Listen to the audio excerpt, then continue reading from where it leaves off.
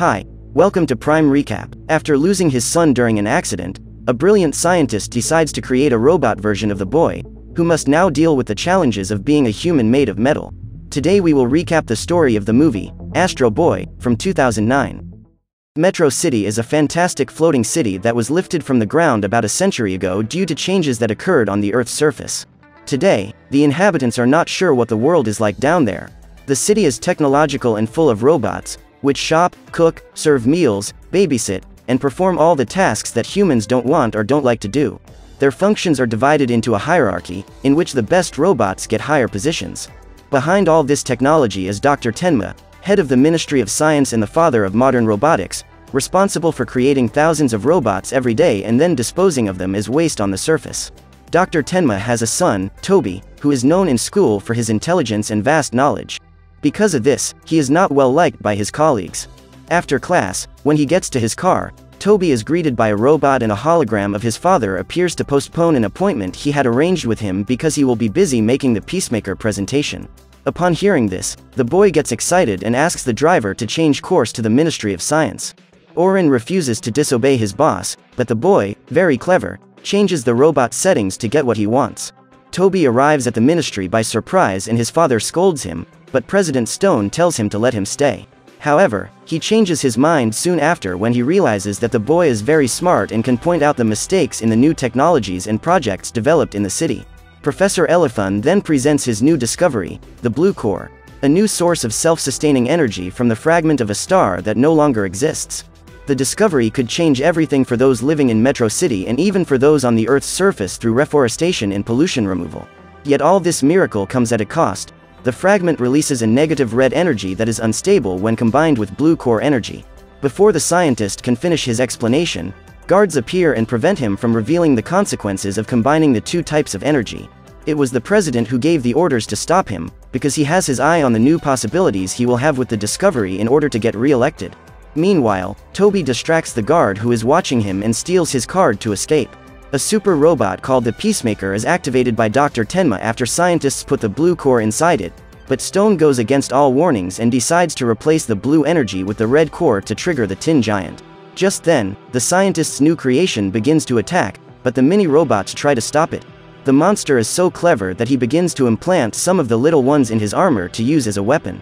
However, the shot begins to backfire when the Peacemaker advances through the protective glass. At the same time, Dr. Tenma realizes that Toby is trapped with the big guy, who releases a burst of light that causes the boy to disappear.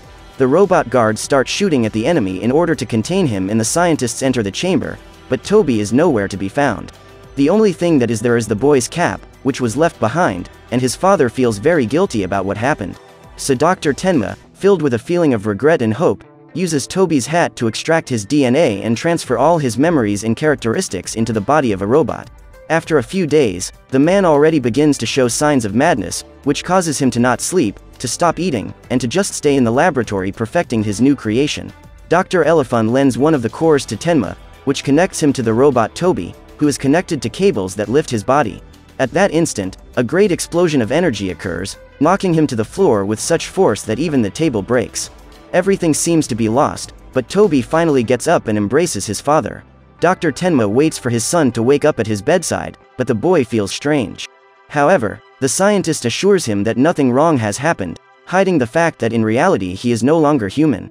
Orin notices the change in the boy, but his boss prevents him from telling what is happening. Toby is then informed that he will no longer go to school and will stay at home with his father, who intends to abandon his career at the Ministry of Science. Dr. Tenma teaches formulas to his son, who after solving the exercises with excellence, gets distracted by making a little animation with the calculations on the computer screen. Disappointed, his father decides to bring books for the child to study. In one of these books, Toby sees one of Leonardo da Vinci's works on flight. At that moment, he decides to go look for Orin and asks for his help in making several miniatures of airplanes and flying objects. His father suddenly arrives and scolds the boy after seeing the mess he has made on the premises. Soon after, the man is saddened to see Orin wearing his son's cap. Toby tries to console him by saying that he doesn't mind the robot wearing the object, but it is all in vain as the doctor remembered his dead son upon seeing the hat. Tenma calls Professor Elephant, feeling frustrated by the mistake he has made. He does not feel that the robot boy is his son, and at the same time Toby wonders why his father is trying to avoid him. Some robots that are cleaning the window make fun of the boy for looking like a human.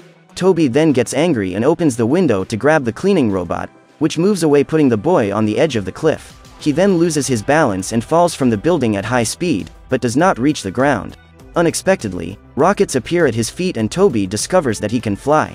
While having fun, he ends up throwing himself at everything and everyone, because he still has no control over his new power. During the ride, he is caught on camera, rides a train, and flies above the clouds. After that, Toby ventures into the sky and inside the earth of the floating city. Stone complains about the casualties in his constituents when his employees detect an unidentified flying object, and again the man sees an opportunity to gain even more power. Meanwhile, Tenma tells Professor Elephant how unbearable it is to look at his son, but Toby arrives just in time. When the truth is revealed to the boy, the doctor claims that he is not his father and Elephant tries to console him, but the boy leaves. Toby is surprised by the president's guards, who start chasing him. They throw a green goo to capture him, and the boy manages to dodge one of the robots, but bumps into another security guard and ends up being arrested. Toby, however, is determined to escape and pushes against the claws until he breaks free. One of his pursuers begins to fall off the building, but Toby decides to save him. Despite this, Stone does not give up on capturing the boy and uses his ship to go after him. He starts shooting and it seems impossible that the young man can escape. However, Toby begins to fall beyond the city limits and the mayor declares a state of emergency in order to capture him. When the young man wakes up, he realizes that he is not in Metro City, but on the surface of the Earth. At this time, several damaged robots begin to approach and talk to him. A robot dog, which looks more like a garbage can, asks Toby to help him find a person, but in fact it is a trap. The dog then pushes the poor boy away, revealing several human children who were lurking around waiting to surround him. The youngsters find it amazing that Toby came from Metro City. They love the robots, but they would never be able to enter the city because of the revulsion some humans there have against the people on the surface.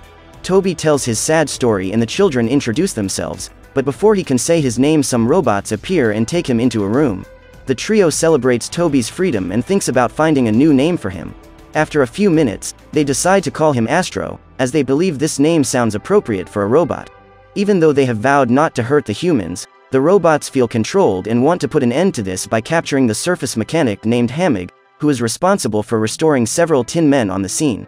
Minutes later, the children manage to find Toby, who asks the trio of robots not to reveal his true identity. From then on, in order to avoid being discovered, he introduces himself as Astro. The president goes to see Dr. Tenma about the blue core being used to create Toby's robot, but the doctor is very saddened by his mistake, so he accepts the proposal to retrieve the boy and deactivate him, giving the blue core to Stone to use in Peacemaker. Meanwhile, Astro walks across the surface with the children to his hideout. Hamig is the only adult in the place, and the kids bring him various junk parts to fix or incorporate into other robots. The man also came from Metro City and now owns a workshop on Earth. The situation in that place is precarious. Everyone eats leftover pizza from 2 days ago, but even under those circumstances, the children feel happy. In the past, Hamig worked at the Ministry of Science alongside Dr. Tenma, but was dismissed as trash for having genius ideas. The children are after parts for the mechanic to make robots and enter them in a championship that has become a tradition among them. The robot dog now tries to draw on the Earth and warn Zane that Astro is not made of flesh and blood, but the boy doesn't even understand what the animal means. Astro gets excited when he finds a huge old robot, but the children come to the conclusion that he is too old and will never work. Even so, the boy analyzes his system and, incredibly, manages to connect the century-old robot with the energy of the blue core. Hamig is trying to teach a robot to fight and is surprised by the children's tin monster, which squashes the little guy like a bug. At that instant, everyone is shocked to see that Astro has managed to fix the giant. Hamig uses a detection machine and realizes that the robot has absurd energy, which is also emitted by Astro, but nobody pays much attention to this detail. They give the giant a bath and, after painting him, decide to call him Zog. After all the mess, Korra almost falls, but Astro manages to save her by using his flight system without her realizing it. While playing with the tin dog, Astro is surprised to see the young woman trying to call Metro City, but without any success. So he takes the phone from her hand and uses his power to activate it. In fact, Korra is trying to talk to her parents who are on the floating city, from where she escaped. The girl trusts Astro to keep her secret. In the face of this, the robot boy will finally reveal himself, but ends up saying that he feels strange, as if he were a foreigner, so he decides not to open up. The Revolutionary Front robots are on the prowl, hiding in boxes, in order to carry out their revolutionary plan during a performance by Hammig and Zog around the city. Astro discovers that the championship held by the mechanic is a robot fight, in which Zog will have to duel them all and destroy them. They are forced to fight to the very end, since they are imprisoned and cannot rebel against humans. One of the robots participating in the championship is preparing for the fight when suddenly Zog appears and he loses all hope. Hammig sees no problem in making the robots fight to destruction, since the ones on the surface are just trash, unlike the robots in Metro City that are programmed to be just like humans. After saying this, he shoots Astro, causing him to fall to the ground. Hammig reveals to the children that the boy is actually a robot and intends to put him in the championship fight. The children do not support this decision, but are hurt that Astro did not tell them his secret. In the fighting arena, the mechanic tells several lies about the boy to encourage the audience to cheer against him. Then a robot enters the arena and the duel begins. Astro tries to escape, but there is a containment barrier to prevent the fighters from leaving. He is then forced to fight and destroys his enemy by pushing him against the containment barrier. This time, his opponent appears to be a weak and harmless robot. However, the creature grows and starts shooting at Astro, who uses parts of his own opponent to attack him, winning yet another duel. Hammig becomes angry and puts several robots to fight Astro at once. The boy is frightened, but his friends from the Robot Revolutionary Front show up to help him. After the chaos in the arena, the boy again emerges victorious, but is saddened by the children's hurt look. Hammig decides to appeal to Zog by having him fight Astro, but Astro doesn't want to face his friend. So the giant reaches out to grab the boy, but instead of fighting, he caresses his head. In an attempt to force them to fight, Hammig gives them a few shocks, but Zog makes a move and goes on top of the man with the goal of crushing him. However, just as he is about to trample his enemy, he is stopped by Astro. Just when things seem to be getting better, Stone's ship appears in the sky and several robot guards descend to capture the boy. At the same time, people begin to boo and throw cans at Hammig. Finally, Astro turns himself in, since there is no other way to resolve the whole situation. The president wants to retrieve the blue core to put it into the Peacekeeper soldier and start a war against the Earth's surface. He then hands Astro over to the scientists to remove the energy source from its interior and deactivate it.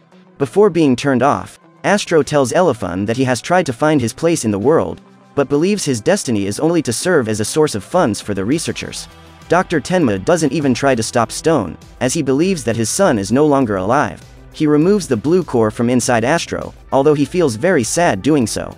Afterwards, the boy confesses that he has not been a good son to him. The doctor hands the stone to the president, but at the last minute changes his mind and takes the power source from his hands. Elephun feels responsible for the creation of the core and decides to steal it. He is about to hand it over to Stone, but in fact he had already stealthily handed the object over to Dr. Tenma, who intends to use it to reactivate Astro. At that moment, the president threatens Elephun with a gun and forces him to hand over his access card. Dr. Tenma finally opens his eyes and sees that Toby is gone, but that Astro has all his memories, so he is also his son. At this point, the two embrace, and Astro flies away. Stone gives the two scientists the go-ahead and now intends to use the red core to power the Peacekeeper. He doesn't care one bit about the fact that the energy could cause irreparable damage. When the monster is activated, it is ordered to destroy Astro, but before that it attacks the president himself and begins to absorb all the technology around it. Meanwhile, Astro runs into the two robot cleaners lost in the sky, who notice a lot of explosions in Metro City and decide to go check what is going on. Once there, Astro finds chaos in the city and his enemy is bigger than before. The creature soon begins shooting at the boy, who activates his cannon arms and fires back. On the surface, the kids look at Metro City and miss Astro even after they discover that he was keeping a big secret. Meanwhile, Hammig is about to take the car and drive away, leaving the kids alone, but they stop him with Zog's help. Astro fights the Peacemaker, who believes he owns the city. The monster then knocks down one of the buildings on top of himself, but fights with all his might to take out his opponent, who uses the machine guns coming out of his back to defend himself. The metal giant pulls one of the buildings out of the ground and uses it like a baseball bat to hurl Astro far away. Later, he tries to crush the boy who is lying on the ground, but the children appear with the flying car and manage to save him, while the robot dog drives the car terribly. Before they leave, the floating city begins to fall and Astro flies in to try to hold it up by the base, pushing it upwards with the help of the rockets attached to his feet. Despite this, Metro City keeps falling further and further until it lands on the surface of. The kids run to look for Astro, who is lying on the ground. However, the Peacemaker is still intact. He is threatened by the Robot Revolutionary Front team, but of course they are no match for the big guy. Finally, the robot boy shows up and tries to smash a rod into his enemy's head, but it doesn't even tickle the monster. He continues to fight the giant, who manages to capture him and place him next to his red core with negative energy, which causes an explosion that throws Astro away. Dr. Tenma warns that the cores cannot come together or both carriers will die. Astro leaves with his father, but his friends are captured by the Peacekeeper and he believes he must save them. To rescue them and destroy his enemy, Astro heads straight for the red core and thus sacrifices himself while his memories and happy times flash through his mind. At that instant, the joining of the two powers leads to a giant explosion that causes the monster to lose every part of its body. Soon after, President Stone emerges from the wreckage. He is then stopped and arrested by the city's robot guards. The children, Elefun and Zog, find Astro lifeless in a place not far from there. When all seems lost, the Tin Giant donates some of the energy from his blue core to the boy, allowing him to awaken again. Everyone considers Astro a hero and the boy realizes that he has finally found his place in the world. Then Korra finds her parents, who never gave up looking for her, and Astro says goodbye to his friends from the Robot Revolutionary Front. The town does not have a peaceful day, as a giant monster that has countless tentacles in a single eye appears. Luckily, Astro is nearby and prepares to be the hero, once again. So what did you think of this movie? Leave it in the comments below. And if you liked the video, please like and subscribe for more movie recaps. See you next time.